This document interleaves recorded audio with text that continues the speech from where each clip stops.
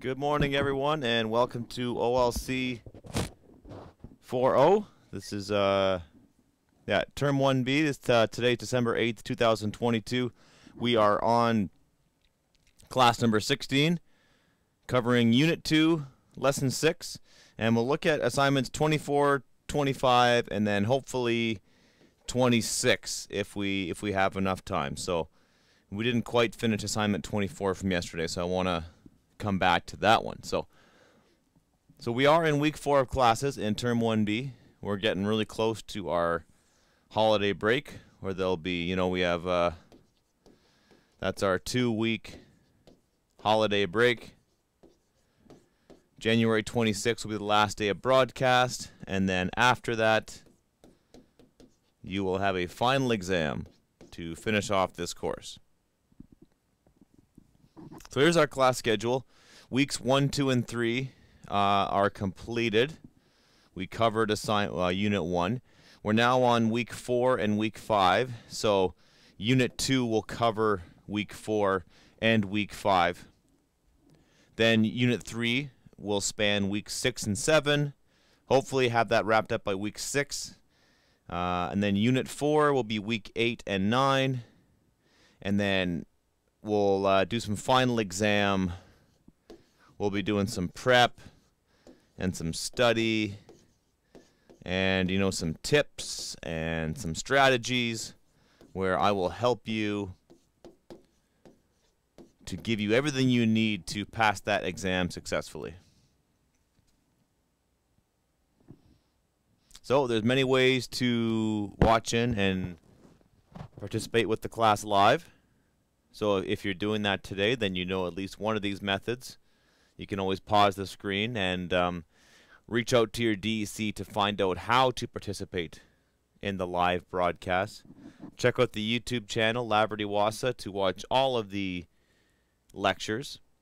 Every class that I do, I put on my YouTube channel, so we should have 16 of them up very soon.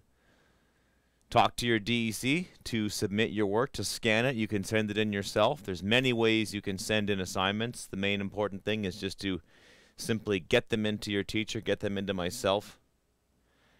If you don't know how to submit your stuff, if you don't know how to tune in live, this is how you do it. So send me an email, ask me any question, find me on Facebook, and phone one of these 2 numbers. The first one, if you're in the Silicon area, the second one is a toll-free long-distance number. Talk to me Monday through Friday, 9 till 3 Central Standard Time. That's when to find me. And you should contact me through email, Facebook Messenger, or phone text. This is, any questions you might have. I'm here to help. You should have read all pages of Unit 1. You should have read the first pages, 1 through 17 of Unit 2. Have assignments 1 through 18. That's Unit 1. So you should have those completed by now. And you should be making a plan for completing assignment 19 and beyond. Alright, so today's lesson, we'll look at the words of the day. Today's headline. We'll look at assignments 24, 25, and hopefully 26. Our learning goal is to review the writing process in regards to an information paragraph and an opinion article. And we'll know we're successful if we can use this writing process to guide the completion of assignments 24, 26, and let's say hopefully 24, 25, and hopefully 26 if we have enough time. So, on to the words of the day. Here's our little visual primer. So we've got a political cartoonist, and he's writing what it means to, he's using his medium of political cartoons to talk about what it means to be a political cartoonist. So sometimes you call them an editorial cartoon. You might also heard them referred to as political cartoons. They often deal with political topics, with politicians, with parties, with leaders, things like that. So editorial or political cartoons try to grind down a news story into a single image. It's harder than it looks. So much news, can't keep up. Unlike fact-based reporting, a cartoon is opinion. It's not the news, okay? So today we're going to talk a lot about opinion versus facts. What's the difference? Why is that important? All right.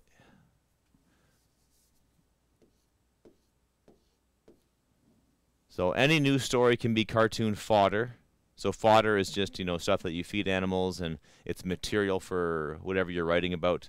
Sometimes it makes you laugh, sometimes it makes you angry, but at least they will get you talking. So that's a really good point, right? So at least it gets the conversation started.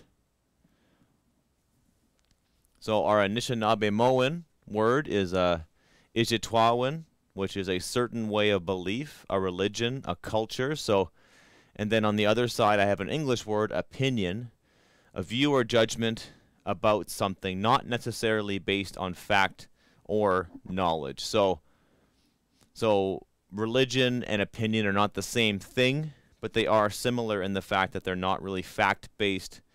There may be religious knowledge involved, but the religion you believe and the way of life that you follow is, in a way, it's your opinion. It's based on what you believe is true.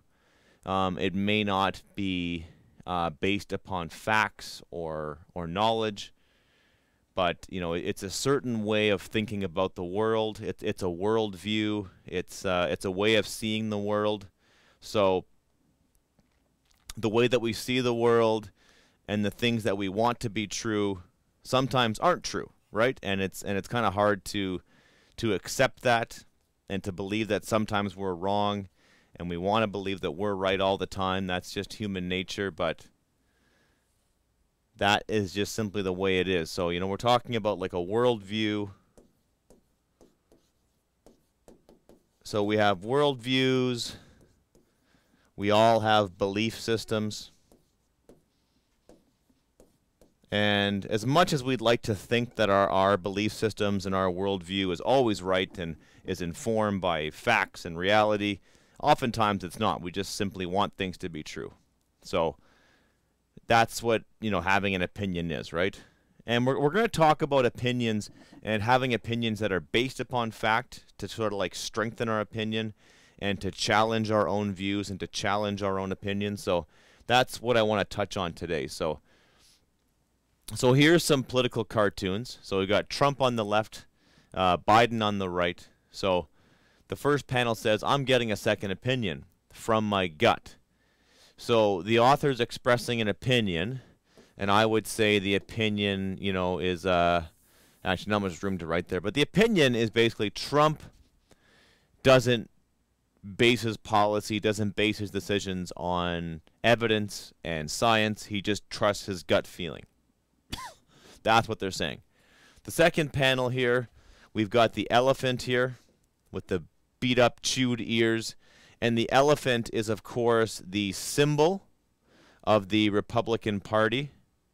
And so the elephant is beat up and torn, but it's happy, right? So the image here is that, Trump may have won, but his party is beat up and in a really bad spot, but they don't care because he's their champion and they support him no matter what. On the right, we've got Joe Biden saying, "You're strong as hell." And who's strong as hell? The economy, right? So inflation, and that's the cost of like groceries and gas going up. That's hurting everybody. It's hurting the economy. But he is, you notice his eyes are closed, right? He's blind to what's really happening. He thinks that everything's great. His shoelaces are untied, right? Nice little detail there from the cartoonist. So he believes everything's fine, but obviously, according to this cartoon, it's not.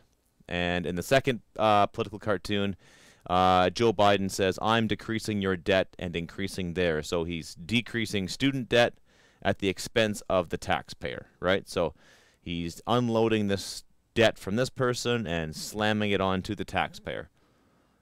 Students are taxpayers too, right? So that's one thing I'd point out about this. But so they're expressing an opinion, and that opinion may be based on facts. It may be based on, but it's not news. They're not just giving you information. They're trying to make you think a certain way. So we got a couple of more Anishinaabe-Moan words. We've got Wayakatam, which is he or she hears the right thing, finds out the truth. And Debwe, which is he or she tells the truth, speaks the truth. So again, we're looking at truth,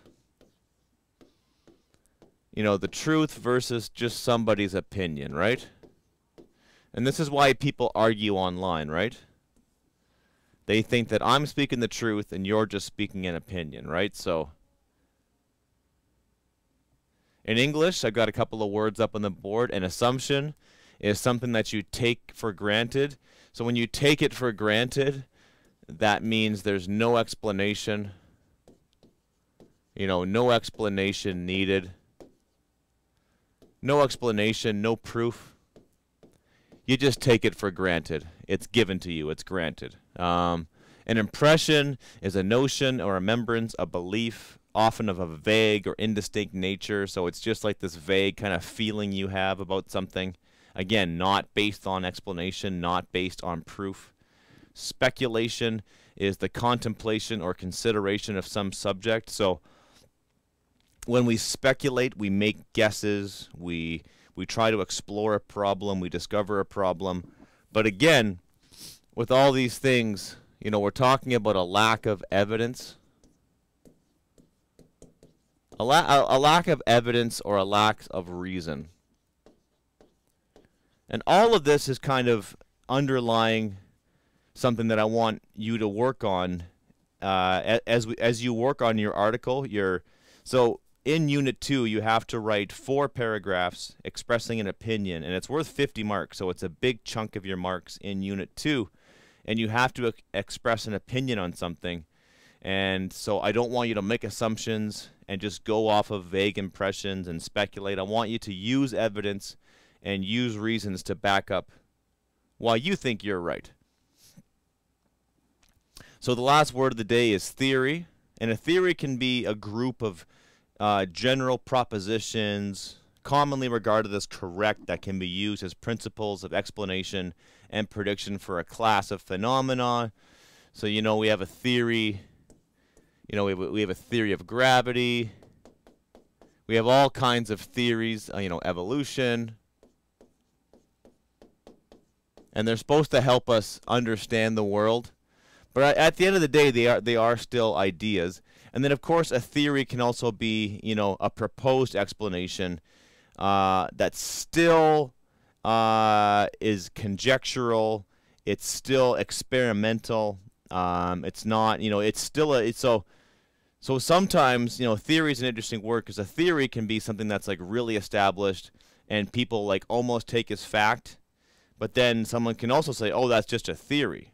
You know, you're just making guesses. You're just guessing that's how the world's going to be, right? So it's got two meanings, right? And that's what makes English such a hard language. You know, the word theory, depending on how you use it, almost has two very different meanings, like opposite meanings. It can either mean something that's like completely true and it's like 99% true, it happens all the time, but it can also mean something that's you're just guessing and you're just randomly guessing at it. So depending on how you use the word and the context, it's got a really different meaning, okay? I love this little cartoon. You may have seen this e-card on Facebook. People can make their own cards and share them with their friends on Facebook or whatever, social media. I want you to look at that and see if you can spot the mistakes, because there's quite a few. And we can look at that, and we can. So let's first correct some of the grammar mistakes. So first one, difference is spelled wrong. Should be an E there. So the difference between a fact and an opinion is an opinion is what you think, a fact is what I think. They forgot the period at the end of this one, and the difference between a fact and an opinion is, and this comma. You know, no comma is needed there. We don't need a comma here. But grammar and spelling mistakes wrong. It's funny, but I think it's true, right? So people often think that they're right no matter what, and you know, they speak the truth. They're speaking facts, but everybody else is just speaking their opinion, right? So So again, it's opinion versus fact. And our opinions can be based on facts, right? But our facts can't really be based on opinions, so right. So here's today's headline. So Danielle Smith's Sovereignty Act is a silly political dare written in crayon. And there she is, speaking at a news conference in Edmonton on November 29th. There's our headline. And if we break that down, so Danielle Smith's. So again, this is a proper noun. Both of these are proper nouns. That's why it's capital Smith, capital Danielle, capital sovereignty, capital act. So, and it's her act. That's why the apostrophe S is there. It's something that belongs to her.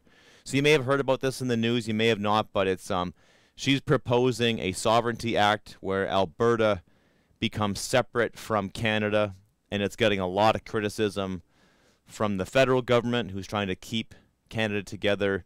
It's getting a lot of criticism from a lot of Indigenous groups in Alberta who think that this bill is going to make it really easy for like corporations to sort of like take over Indigenous land and pollute it, and it's going to it has the danger of like skipping all the consultation process that's supposed to happen when a corporation tries to establish a business or some kind of enterprise on Indigenous land. So that's some of the criticism it's been getting. So it's an act. It belongs to her. Is a verb. Oh, that's not a preposition. Made a mistake. Remember, articles are a, an, and the. So this is an article. The author believes it's silly, it's political. These are adjectives. A silly political dare, right? So what the dare is two things. It is both silly and political. And I love this part. It is written, verb, in crayon, right? So she believes it's written in crayon. That's a great word to use, right? So a crayon is something used by a child. It's not serious. It's temporary. So that's what they're saying, right? When I say that you've written something in crayon, it's a dig, it's an insult, and it's meant that way. So this article this is not, it's not news, okay? Capital N news. It's not news, right? It is opinion. Sometimes we call these an op-ed piece, right? An opinion editorial. So that's what this is, right? So someone's offering their opinion, okay? We'll do a little breakdown of the lead paragraph of this article. So remember, it's not a news report. So the author is not giving you information. They're not telling you the who, what, where, and why, and how. They might give you that stuff, but they're trying to persuade you and let them know that what they're saying is right. So we have a rhetorical and sarcastic question meant to grab the reader's attention. This is the author's hook, okay? So a rhetorical question is one that you ask and you're not really expecting an answer. You just say it to get people's attention. Like, yeah, you just say it to get people's attention. You're not really expecting an answer. So don't you hate it when you sit down to write your signature piece of legislation and you accidentally give your cabinet the power to unilaterally rewrite laws, bypassing the legislative assembly? So what is the tone of this sentence? The tone of the sentence is sarcastic, right? She's being really sarcastic. She's trying to be funny, right? And I would use a nice word here, bombastic. She's dropping a bomb. She's trying to get your attention. So the joke here is that she's like, don't you just hate it when this happens? Like it's a really common situation. And so, of course, writing legislation is not common. 99.9% of humans will never do it or be in charge of an entire party, right? So she's like trying to be funny, trying to get your attention. And who is the intended audience for this opinion piece? I would say, you know, people. Simply, it's people into politics.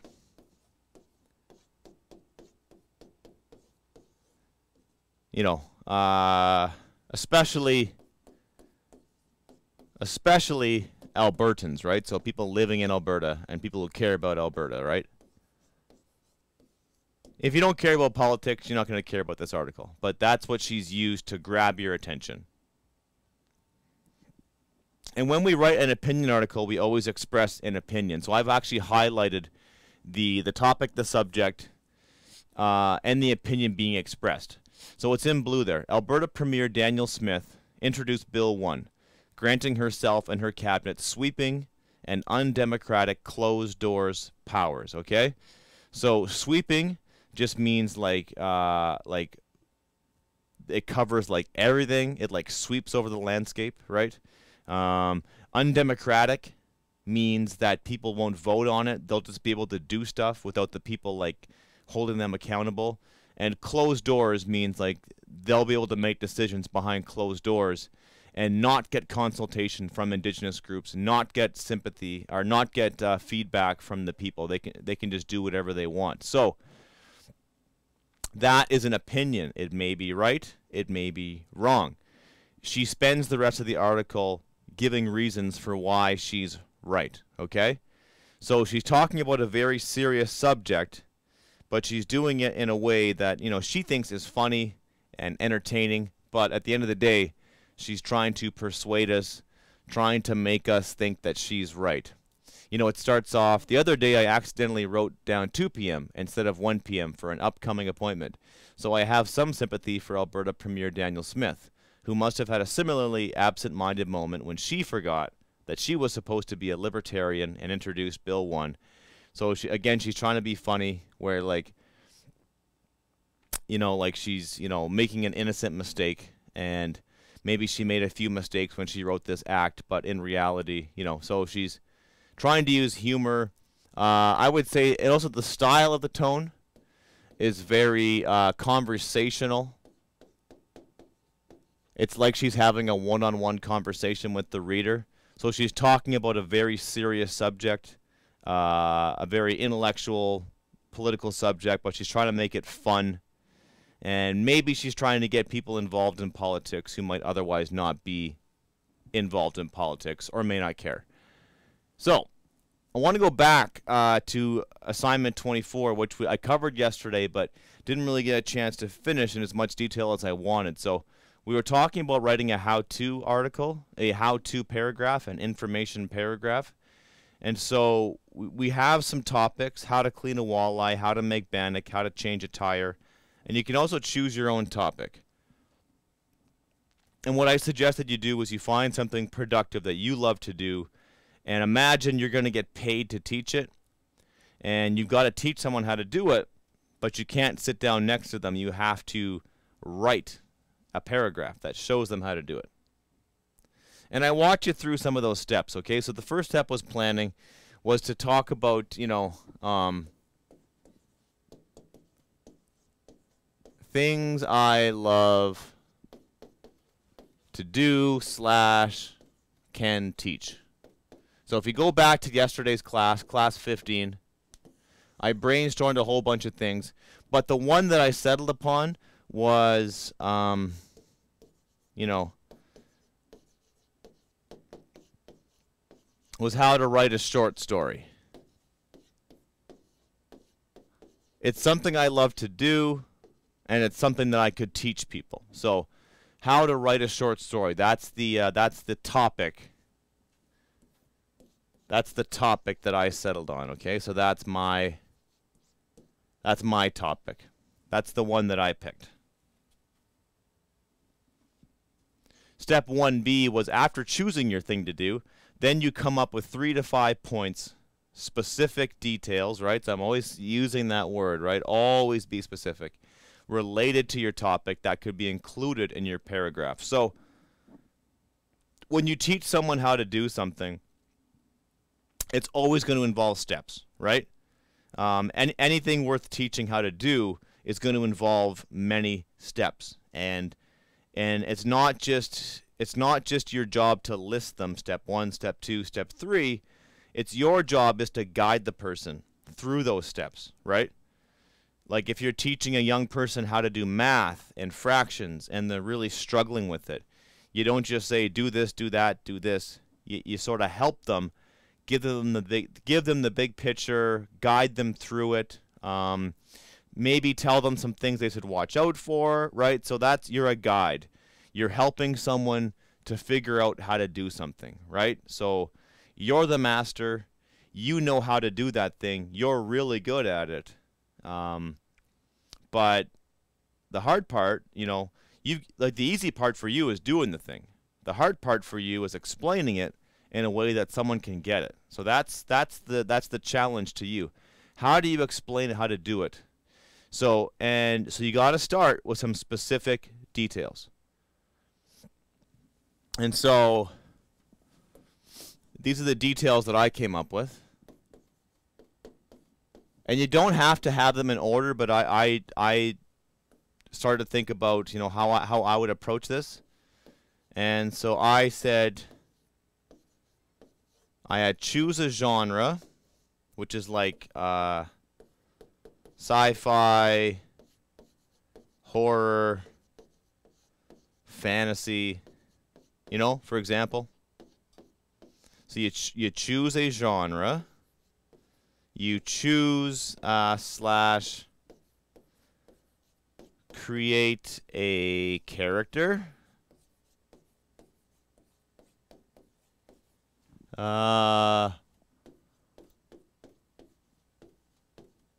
Put the character in a setting, and then give them a problem. Okay, that's what I would suggest to do. So choose a genre, create a character, put that character in a setting, give them a problem. Step 2A, writing. Come up with a topic opening sentence that introduces what you are teaching and gets the reader interested to know more. This is your hook, right? So I like the idea of a hook, right? So once again, there's my little fish. There's the hook. The fish is the reader. The hook is your first sentence, all right? Get the fish to bite the hook, okay? Give them a good opening sentence, right? I read some articles online on how to write an effective how-to sentence. And one of the best pieces of advice, I think, that I came across was to give the reader some kind of a promise and say, like, after you follow my steps, you're going to be able to do this, right? So it's like how to play this is hard, but not if you follow my steps, and you'll be able to come up with one good idea for a story if you follow my steps. So you might want to say, like, introduce your topic, what you're going to teach, and then tell the reader how you're going to teach it or what they're going to get out of it, right?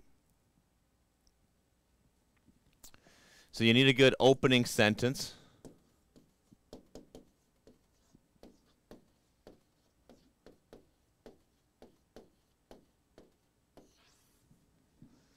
So, and I did this a little bit yesterday, but I'll do it again. So writing a short story can be challenging.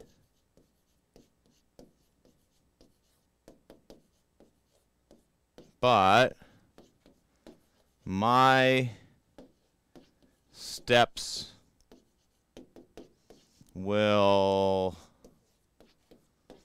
I don't know, get you started. Something like that. I don't know. That's my first idea, right? When we write, it's just important to put an idea on the page. And, this is my first, that's my first draft. My first draft, my first attempt, okay?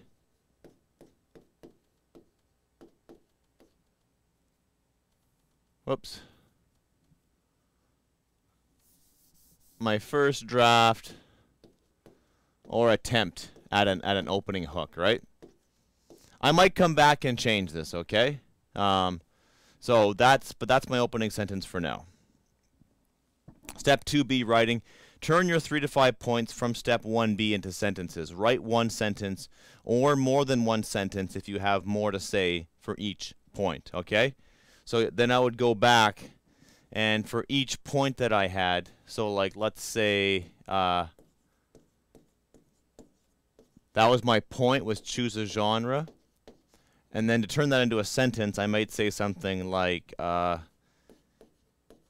you need to decide which genre your story will be. For example,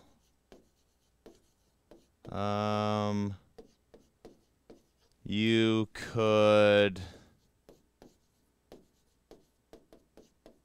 write a horror story or one set on the moon.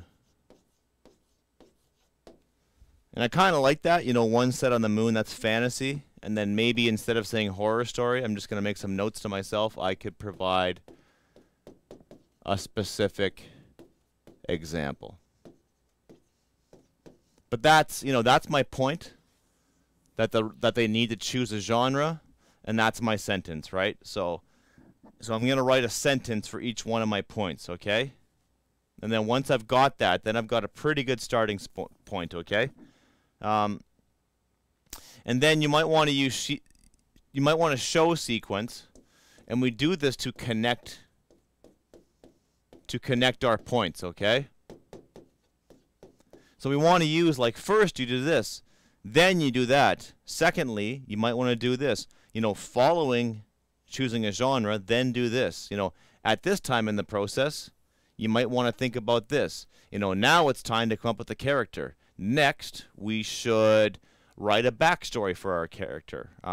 Finally, you know, try to come up with a problem for your character. So these are words you want to use. They're sequential words. They show sequence. They show they connect our points, and they give order or steps, right? It's a process, right? Do this, do that, right? And so it gives structure to your writing, and it keeps the process moving forward, right? So I would recommend using some of these words and terms, using your transition words is what we call them, or phrases, right? So they're transitions. They go from one phase to the next phase. So I would strongly recommend you use those in your writing, okay? Step 2C of the process. For the concluding last sentence, simply rewrite your topic sentence using different words. You can summarize your steps or encourage the reader to try this out for themselves. And then a concluding sentence that I might include would be,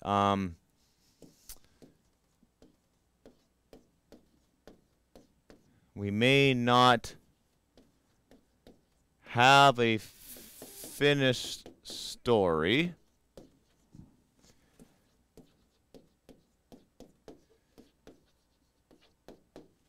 but we have a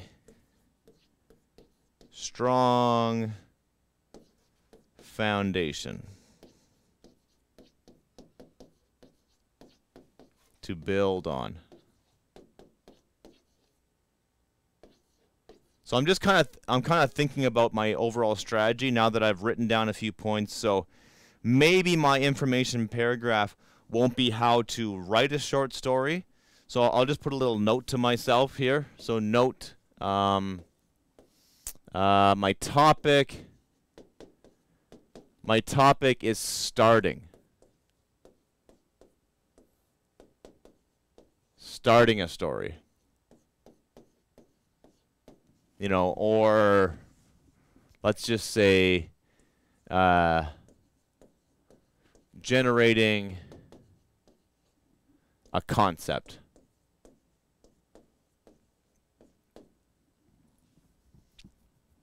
So maybe my information paragraph, it's not how to write a short story, because it's hard to like tell someone how to write a story in one paragraph. Maybe my paragraph is going to be how to start one and how to generate that concept, right? How to get that basic seed for an idea. So, and I didn't really realize that until I started talking about it and writing about it with you today. So it's kind of cool how that works. So you have an initial idea, you think that's what you're going to do, but then as you write it down, as you work through it, as you revise. So this is what I just did there is an example of revision, right? When we do stuff like this, we are revising, right? We are talking about the big picture stuff, right? So that's a pretty big revision, right? But I think it's one that's going to make my article stronger, right? My information paragraph stronger. So once we have that down, you're going to look at your opening sentence, look at your points, look at your concluding sentence, and ask yourself these questions. Is there anything missing? Is everything in the right order? Can I come up with a better title? And then make any changes as you see fit, like I just did. So maybe I want to revise my general approach. Then step 4, we go into the editing process, and we want to go through with a different colored pen or a pencil to make edits. So that's, you know, I've talked a lot about reading your stuff out loud, having somebody else read your work, recording your stuff into a microphone. So all things I strongly believe in. Here's one more tip. Use a different colored pen or pencil to make edits. So, you know, so make the edits stand out. If you're using a word processor, use a red or a green or a blue colored font for your edits to make them stand out and make them jump off the page. So your first draft and your edits are really noticeable. They're different. And check your grammar, your spelling, use of capital letters, punctuation, etc. All right, assignment 25. So for assignment 25, we are making a prediction. Okay?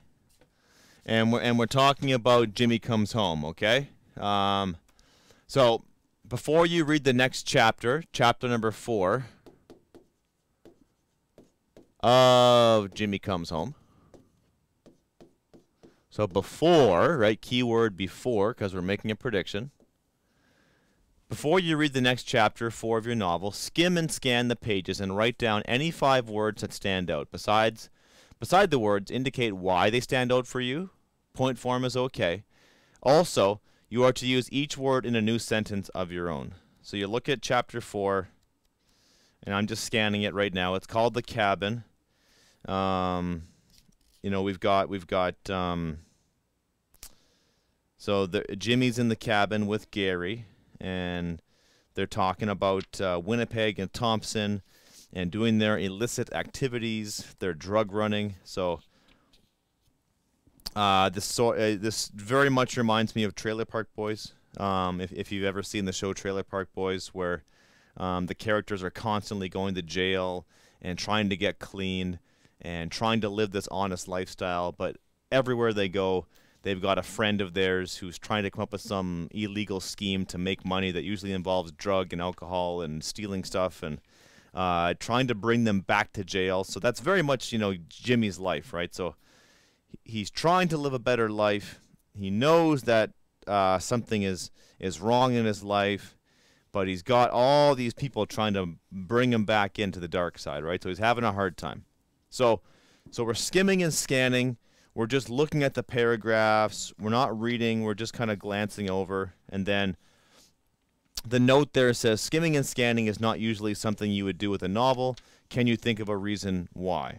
And so if you think back, you know, we skim something to look at the overall structure of it, and then we scan looking for specific things. So usually when you read a novel, it's giving you a new story. It's one you've never heard before. So you're not really looking for stuff. You know, you're just letting it come to you. So that's kind of part of the answer there. Why why we don't usually skim and scan a novel. So you want to write down those 5 words. Write down, any 5 words that get your attention.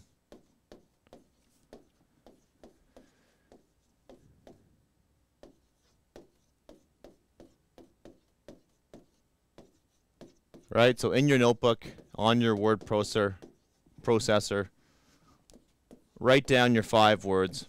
Okay? So you write down the words, right? So that's the word. You have to write down why you picked it. Okay? So the word, why you picked it. We'll just cut that. Any 5 words. So write down the word, tell me why it got your attention, why you picked it, and then you got to use it in a sentence. Okay? So 3 parts. Look at the word, why you picked it, use it in a sentence. If the reason you picked it because you don't know what it means, look up in the dictionary, okay? Do that step 2.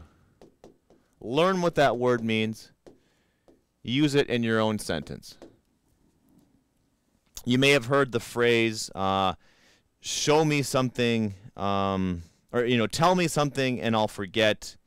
Show me something and I might remember. Involve me or make me do it and then I will remember. So the best way to learn a new word is to use it in a sentence. So that's the best way to learn a new word. So learning the definition is only one step of the process. You need to actually use it to understand how it works and for your brain to remember it. So, and then the second part of assignment 25 is based on the words that stood out for you as well as the title of the chapter. Make a prediction as to what the main idea of this chapter will be. Your answer will contain at least 3 sentences. So you need 3 full sentences on what this is what will happen in chapter 4, which is titled The Cabin.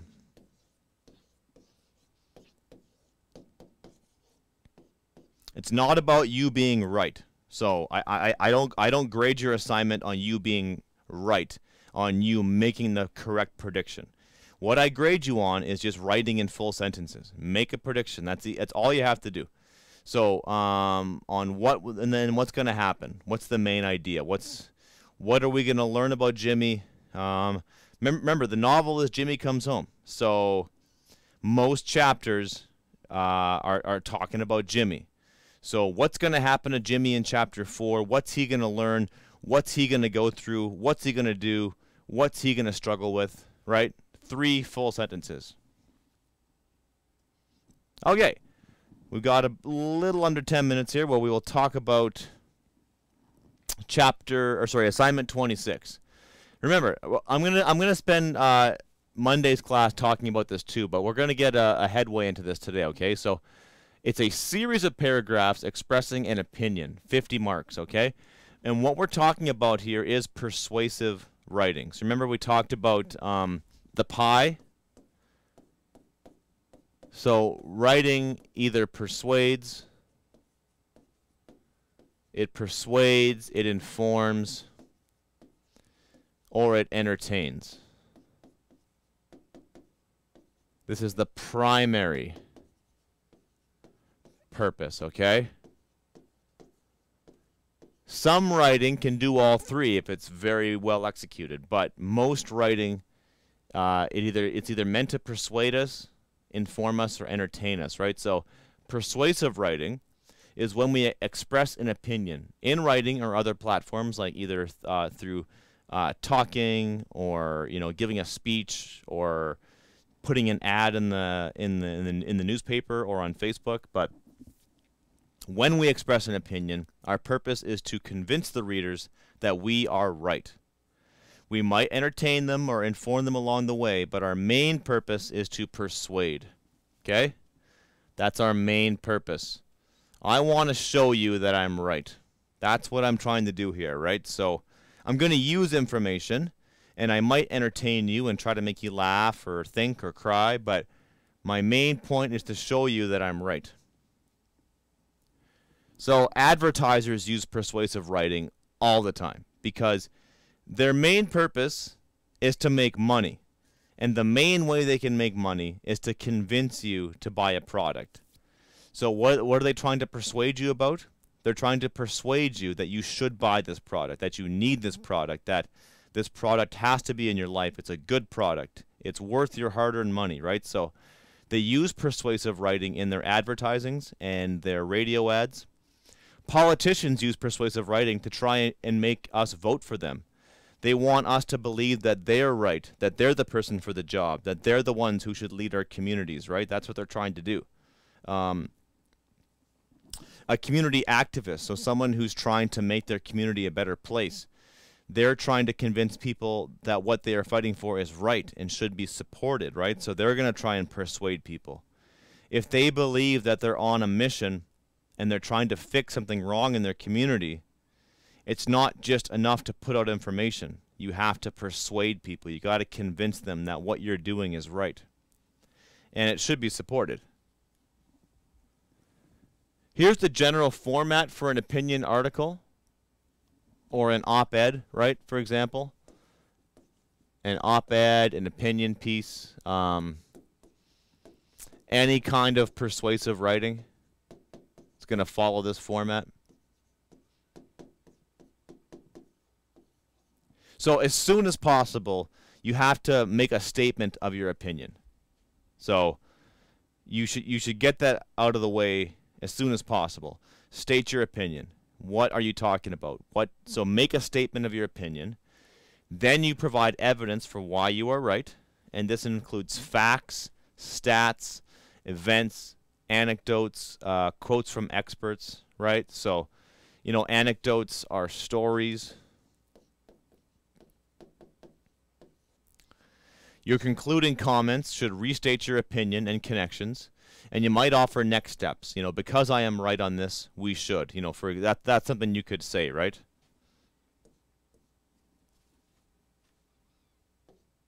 You might want to restate your opinion a few times, right? So in the middle here, right? So you're constantly reminding the reader of what you're talking about, and you're trying to convince them that you are right.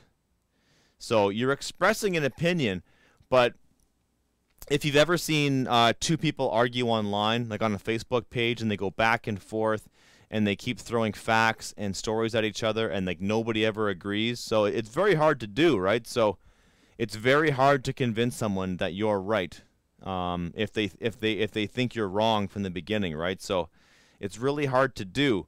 So you have to be convincing, and you have to give lots of evidence, and you may not change how somebody thinks, but you may force them to reevaluate their own thinking, and maybe, plant a seed in their brains that maybe what they think is wrong. So for this assignment, you have to choose one of the following statements and keep in mind.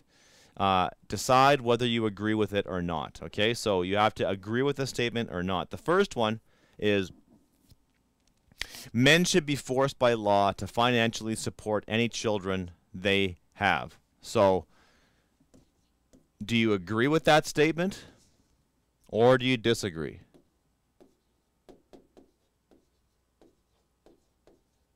Key word here is forced by law. So we're not arguing, should men support kids that they have? Should they do that? Is that the right thing to do? No. What we're arguing is that should they be forced by law to do that, right?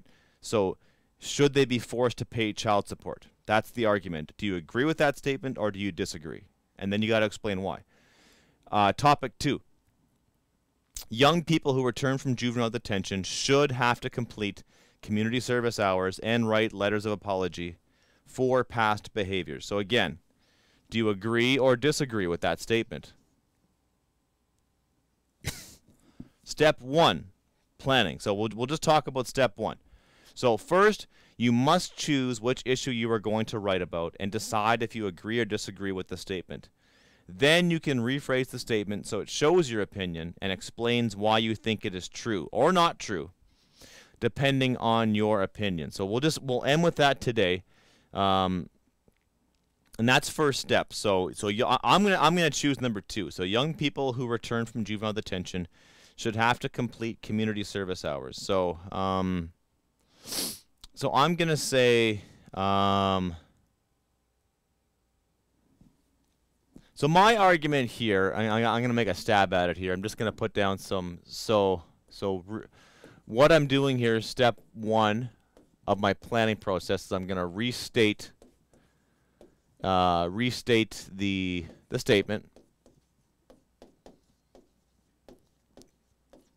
and it's going to be in my words, right? That's the important thing, right? So.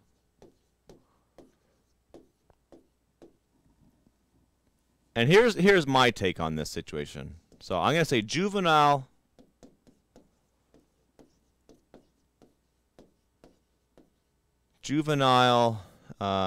offenders should have the option of doing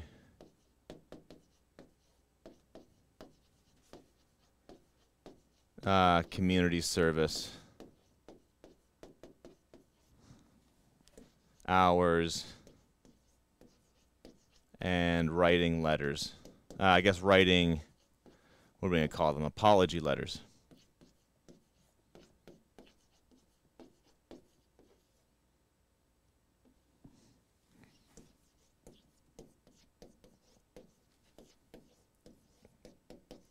After being released.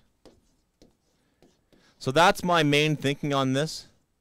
I don't think they should have to do it, and I think it might lead to some fake apologies, and forcing someone to do community hours. So that's my general thinking. Is I think I think they should have the option of doing that. It should be an option given to offenders that they can explore if they want to, if they have the inclination, and I think it'll make for a much better process. So that's my initial thought.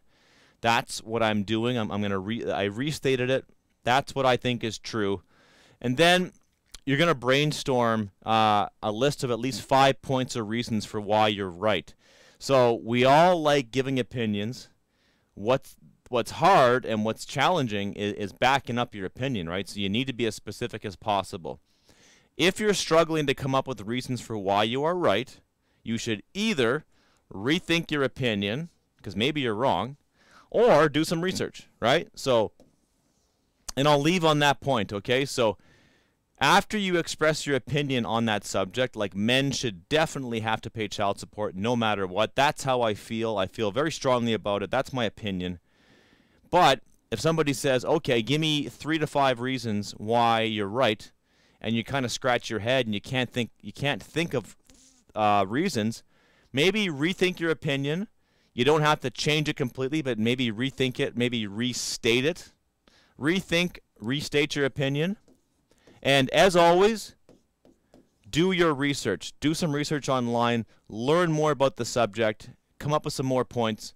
Once you've done that, we can go to steps 2, 3, 4, 5 of the process, but that's for next week. So thank you for tuning in. We'll pick up on assignment 26 on Monday. Have a great weekend.